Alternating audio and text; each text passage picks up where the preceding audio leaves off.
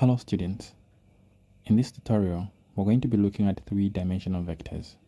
When we looked at two-dimensional vectors, we drew the x-axis and the y-axis, and we saw to say that we could describe a vector in this plane using just these two axes, and we included to say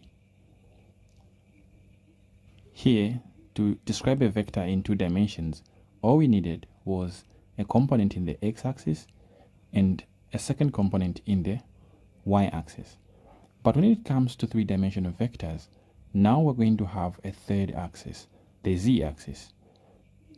But because of that, three-dimensional vectors are very hard to picture on paper because a paper is a two-dimensional space. But now we need an extra component which is going to make the third axis, which is going to be in the third axis. Now, how do we do that? Well, luckily for us, in this tutorial, we're going to have a simulation to make it all easier. Here, for example, we're going to have the x-axis going along this line. So this is going to be the x-axis, positive in the direction of the arrow. And then we're going to have the y-axis going along this direction, positive in that direction as well. And lastly, the z-axis, positive, going upwards. One thing that you have to keep in mind when it comes to three-dimensional vectors is that they will have three components. One component in the x-axis, A in x,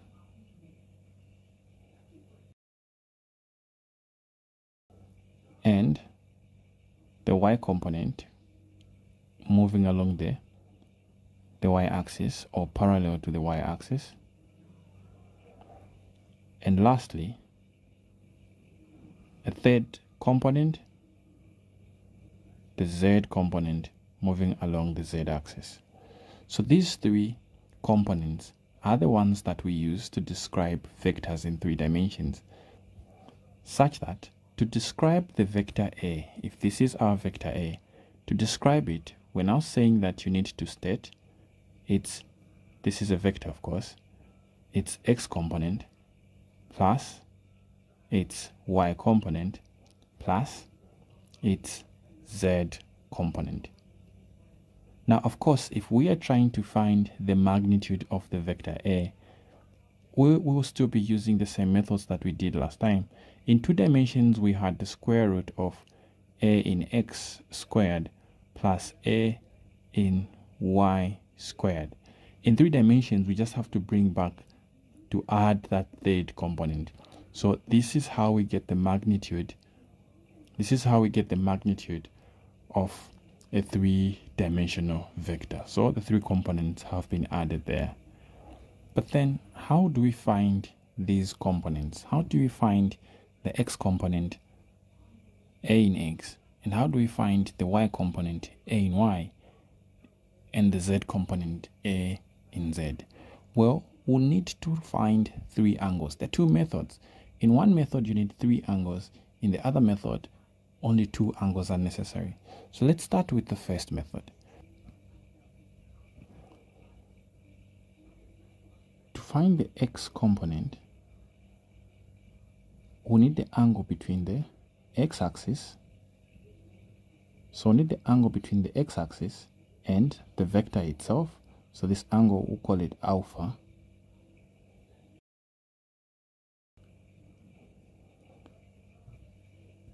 To find the y component, we need the angle between the y-axis and the vector itself. Watch how this angle is. It's being measured from the y-axis to wherever the vector is. It's not horizontal. It's going wherever that vector is. So this is the angle that will be measured as beta, the angle between the y-axis and the vector itself. And lastly, to find the z component, which is the component along the z-axis, we now need the angle between the z-axis and the vector itself. So an angle measured from the z-axis up to where the vector is. So this angle will be taken as gamma. So now that you understand the three angles that we need, beta here, alpha here, so how do we then find the components using these angles? Well, we need to make triangles. Now, how do we make those triangles? They have to be right angled triangles so that we use the same methods that we remember, sine, cos, and tan. But then, how do we make our triangles? In 3D, you have to be a little bit more creative. Let me show you. To find the x component, you have to now draw a line starting from the tip of the x component going all the way up to the tip of the vector itself. Now, try to see it from the side how this vector is supposed to be. What you notice is that this vector is not vertical, but from the side, watch how the vector is supposed to go. So it's starting from where the x component is, going all the way up to where the original vector ends.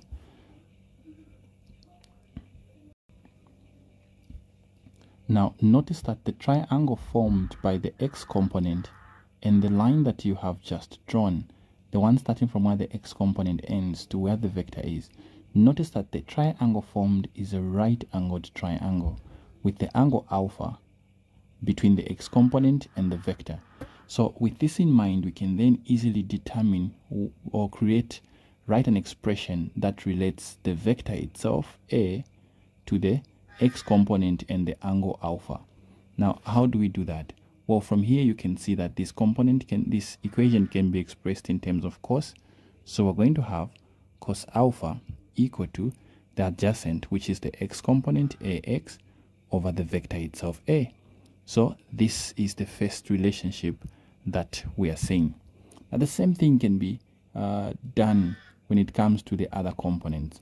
Let's see exactly how it goes. Let's first create the triangles and then we see how it goes.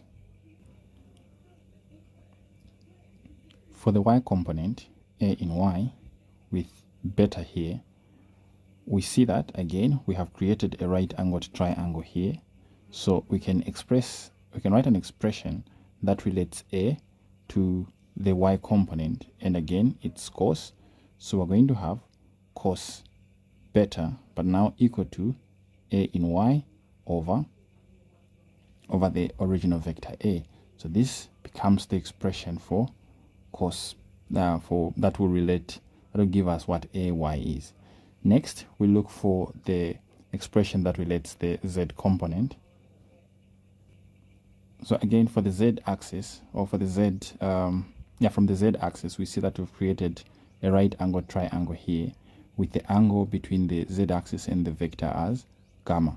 So we see that if we use cos again, cos gamma will now be equal to the z component, which is az, divided by the original vector A. So we have created our three expressions that we can use to get either the angles if they're the ones we want, or the components if we know the angles, of course. In the second method of solving three-dimensional vectors, we're seeing that to describe the direction of a vector, instead of being given three angles, alpha, beta, and gamma, we can be given just two angles and still be able to know exactly where the vector is or where the vector is pointing. Now, with this approach, we need two angles. In the diagram that I'm showing you here, the angles that are given are the one at the bottom called the transverse angle. It's an angle that lies in the x-y plane. So it's an angle that is measured from the x-axis to where the shadow of the original vector is. When I say shadow, I mean the projection of the original vector. So if this is my vector A, its projection on the xy plane. So we're taking the projection of this vector to be this line here. So it's more like the shadow of the original vector on the xy plane. So this angle between the x-axis and the shadow here, this is the one that we're taking as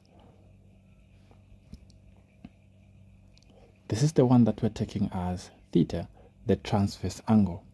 Now, the second angle that you'll be given here will be the angle now between the z-axis and the vector itself. Now, this angle is measured strictly from or directly from the z-axis to where the vector is. And this angle is called the azimuth angle.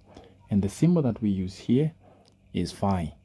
Now, we're saying in this method, we only need two angles to specify the direction of a vector.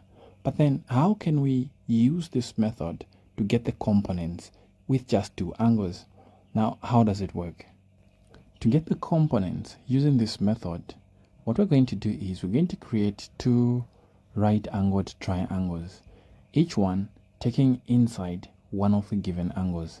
Watch, for example, when we're trying to get the x component, the angle that is enclosed inside the right-angled triangle that we've formed is the transverse angle, and we label that as theta. The x-axis, or the x component in red, if the vector is a, so this is ax, and the shadow down here, we're going to take the shadow as a prime, the shadow of the original vector, not a1, a prime, the shadow of the original vector a as a prime. And notice that green here, this line that completes our triangle, this line is parallel to the x-axis, to the y-axis. So this is practically just the x component, the y component of the vector a.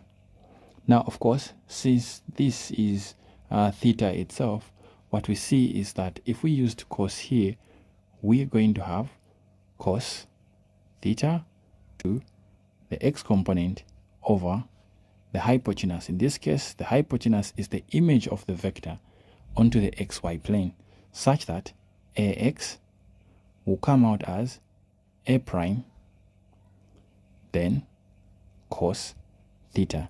In the same way, we can write the same expression for ay, and in this case, ay will be related by sine. So we're going to have sine theta equal to ay over a prime, such that we have ay equal to a prime sine theta. But a prime is not known. In most cases, what you'll be given is a itself, the original vector, but you're trying to determine the components. We don't know what a prime is. In each expression that we've determined for the x and the y component, a prime is needed. How do we find a prime? Well, this is where we go to the other triangle. The other triangle is going to close in the remaining angle, which is the azimuth angle.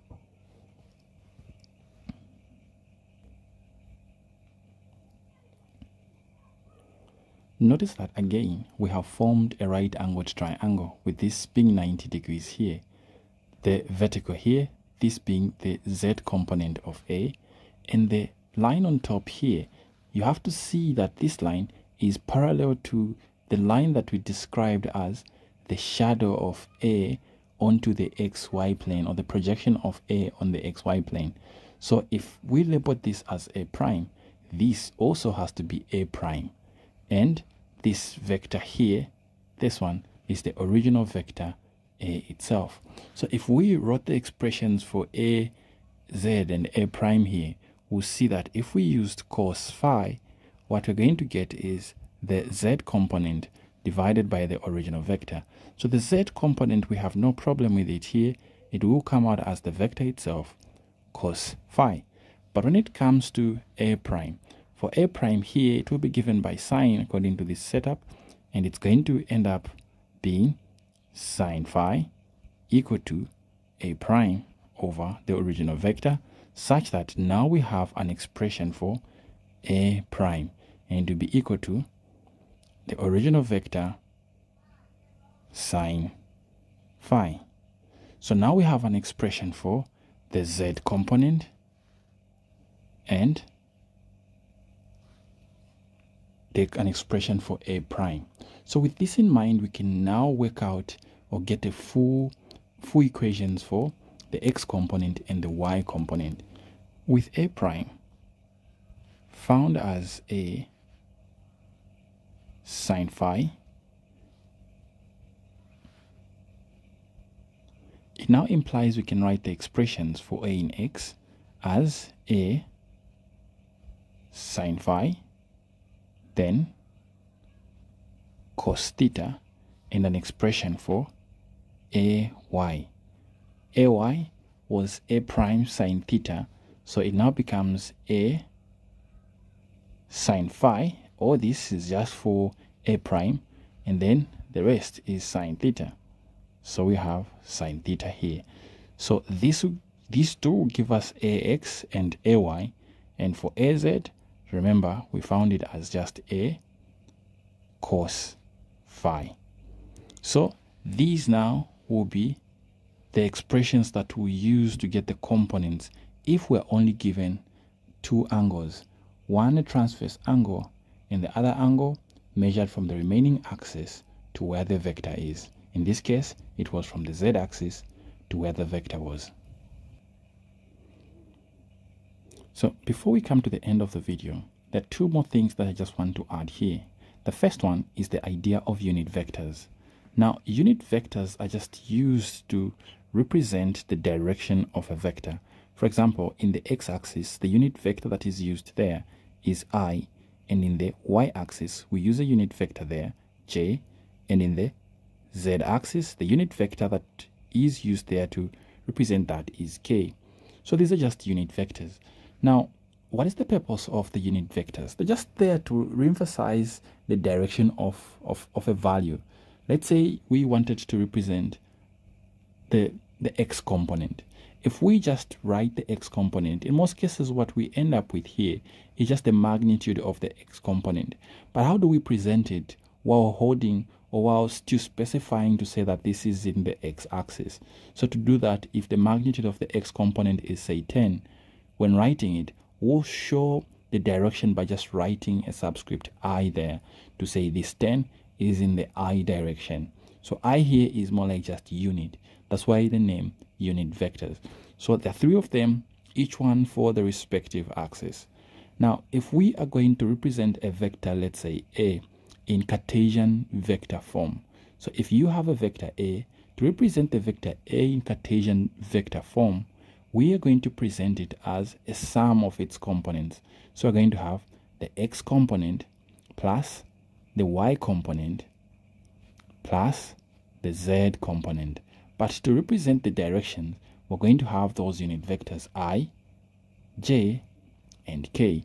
In some texts, you find that they will have caps just to reemphasize to say that these are unit vectors. But I think most of my calculations I won't be having that. But if you find them, don't get confused. Now, this of course is just a representation form. Sometimes you find questions which will ask you to represent a vector in Cartesian vector form. Then they want you to write it in this form. But how do you find the magnitude of a vector given the components? So we've seen so far how to find the components. How do you find the magnitude of a vector given its components? Well, to get the magnitude of our vector A, all we have to do, remember, the square root of a in x squared plus a in y squared plus a in z squared. What you see here is that you can't just add these vectors directly or these components directly. You have to go back to this method that we've been using even for two-dimensional vectors. Now, with this in mind, there's one simple thing, the last thing that I'll show you guys, that arises when you divide the original vector A by its magnitude. So if we divided the original vector A by the magnitude of A, notice that the difference between these two is that one is a vector, one is just a scalar quantity. But the magnitude of A is the same as the magnitude of the thing down here, since it's the same thing. So if we say this gives us, what this will give us is a unit vector in the direction of A. Because this, if let's say the vector here is 10, this, the magnitude will also be 10. The difference is that this being a vector, it will be pointing in some direction. So if we divided this, what you're going to get is 1, but that 1 will be pointing in the direction of the vector on top. So if we divided the vector A by the magnitude of that vector, what we get is a unit vector in the direction of A. But you remember what the vector A is. So here, let's say we have over the magnitude of A, I'll just write it like this. But what we end up with on top is the vector A itself. And in Cartesian vector form, we sort to say this is presented, can be written as AX in the I plus AY in the J plus AZ in the K direction. So if I multiply that 1 over A here, we end up with AX over A in the I plus AY in the J over A as well plus AZ over A in the K direction. So this is an expression for the unit vector in the direction of A. But we recall the expressions that we came up with earlier, where we saw that cos alpha is equal to A in X over A. From here, we can see that where there is A in X here, we can plug in the expression for cos alpha. We can put cos alpha here. So we can put it there. So we can put it there. And we end up with UA equal to A, not A. We end up with cos alpha in the A direction plus cos beta in the J direction plus cos gamma in the K direction. So this will be an expression for the unit vector in the direction of our vector A. Since what we have here is an expression for the unit vector, we can literally change this to a more general expression for the magnitudes. The magnitude here, let's say of our expression here, the magnitude here, this UA has a magnitude of 1. So we can write this as the square root of the squares of the components here. For example, the first one, this will end up being cos squared alpha plus the next one here will end up being cos squared beta, and then next up this side we end up with cos squared gamma. So we end up with this expression. Notice that this is similar to what we had here, but the difference is, since that was a unit vector in the direction of A, we know to say this, the magnitude of the vector on the left hand side was just 1. In that case, not here. So it's just 1. It's literally similar to how we moved from this expression to this expression. So that's how we move from this expression to this expression. But here we just want to keep in mind to say this is a unit vector in the direction of A. So its magnitude is 1 here. So I've got the x component squared plus the y component, which is cos beta squared, then the z component squared, which is this.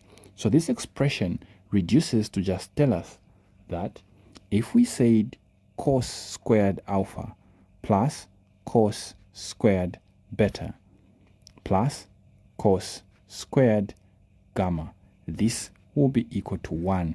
This will be a very important equation in our discussion. In our discussion. So please keep this in mind. It will come in handy every now and then. These are the things that you guys need in your understanding of 3D vectors. I hope you found this video helpful. It took me a very long time to make, so I hope you appreciate it. If you do, please consider leaving a like, subscribe to the channel, share the video with your friend to help them understand the vectors as well. And if possible, leave me a super thanks. I appreciate that a lot. Now guys, we'll see you in the next tutorial where we'll be seeing examples on how to use these concepts to solve actual questions. Alright, see you next time.